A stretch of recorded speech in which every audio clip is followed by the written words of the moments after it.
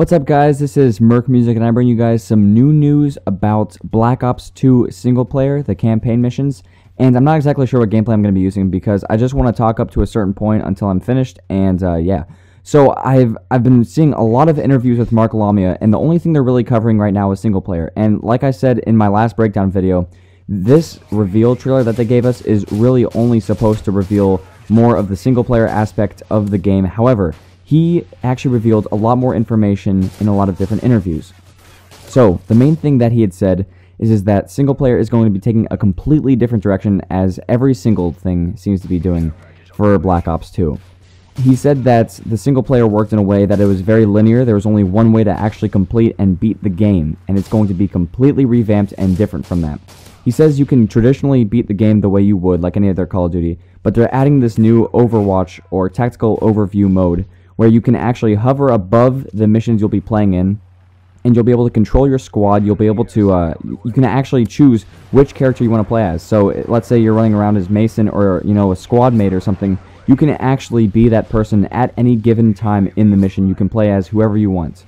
And you can also go into, you know, all the different drones, the quad rotor. You can go into a jet, a tank, whatever it may be. You can, when you're in this Overwatch mode, you can basically select anything you want and you can control it. You can actually, he said you can beat the mission from Overwatch mode as long as you are strategizing and you're able to control everybody from that overhead view.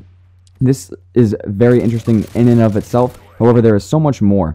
They're saying that every single thing you do is going to impact the storyline of your campaign, which means that your campaign is going to be completely different from someone else's depending on the decisions you make in the missions. So let's say, for example, this is the example he gave us in one of the interviews. He had said that let's say you're in a helicopter with some other troops, and you're going on a mission, and you can choose to either sit back and snipe, or you can actually rappel down and go on foot and shoot with some of the other soldiers. You have to go, like, at there's these fork roads constantly in the missions, and you have to decide what you're going to do, and based on what you do is going to basically affect the outcome of the mission.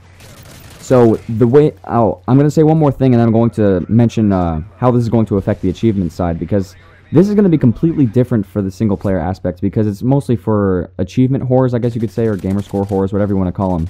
But the final thing I want to talk about is Strike Zone. And Strike Zone are, I believe, they're not levels like common levels. They're levels that show up every so often, and they have a number of different missions that you actually have to choose from. And you can choose whatever mission you want. However, you do not get to go back and do the mission. If you fail the mission, you fail it, and that's going to affect the storyline. However, if you succeed, it's going to affect the storyline in a different way, and it's going to have an effect on the geopolitical side of the game. So this is huge. Single player is already sounding more interesting than anything else they've really said, except for zombies. And I do want to cover zombies a little bit. But before I say that, how is this going to affect the achievement side? Because if there's going to be, like, you know, there's all these different variables that are going to make the single player different, how are you really going to be able to beat the single player?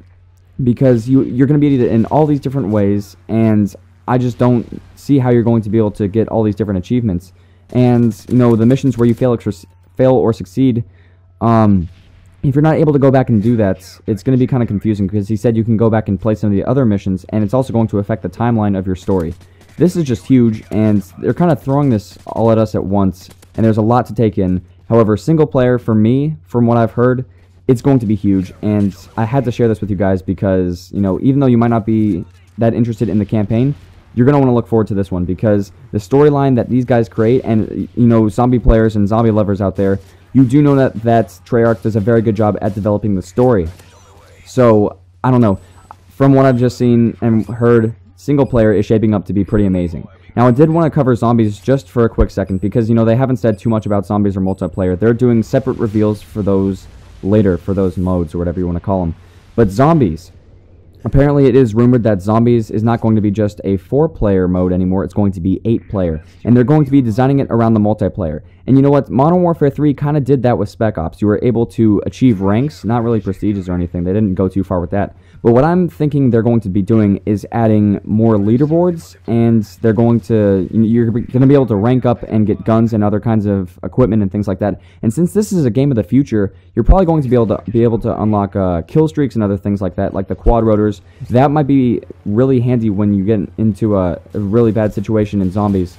And the fact that you're going to have 8 players is going to heavily impact zombies itself, because, having 8 players, you'll be able to support each other a lot better. However, you're going to have to make sure you can distribute the money properly. So this is going to be very interesting in how it impacts the zombies mode. So that's basically it. That's all I wanted to really cover. They're going to be doing separate reveals for zombies. They did talk a lot about zombies. However, they're not really covering too much about the multiplayer.